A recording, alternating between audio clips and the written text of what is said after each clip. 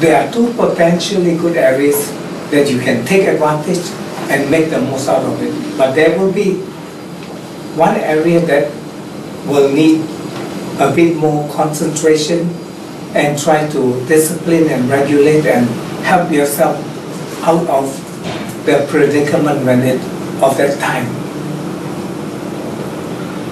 All the way to the mid-year of 2014, great time for family, for property, for adding comfort and luxury to your home, for buying, selling, dealing with property matters, auspicious occasion where family or relatives, a lot of opportunity where you'll be invited to other people's home or a lot of visitors appearing on your home. So this is a very good time even for feng shui and making all sorts of improvement on the home front.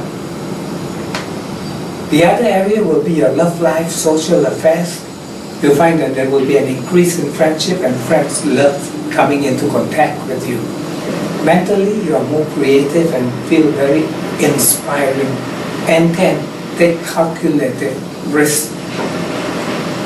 This is also a good period for sporty events, for taking up challenges of sorts.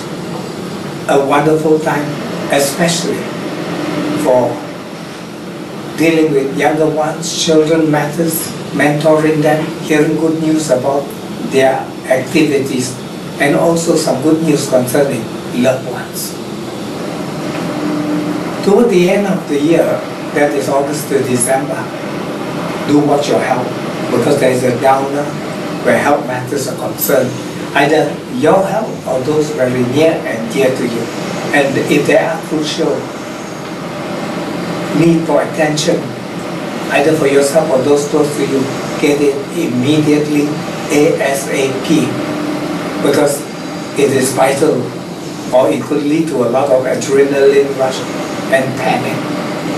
And also during this time, don't overwork. Try to relax. Try to take a holiday. Try to take downtime. Enjoy yourself. Because it could be heavily pressurized period.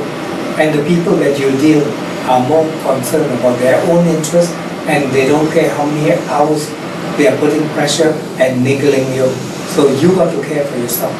If you want not to be dominated by these negative, toxic people and influence, you got to make your own stand and decisions.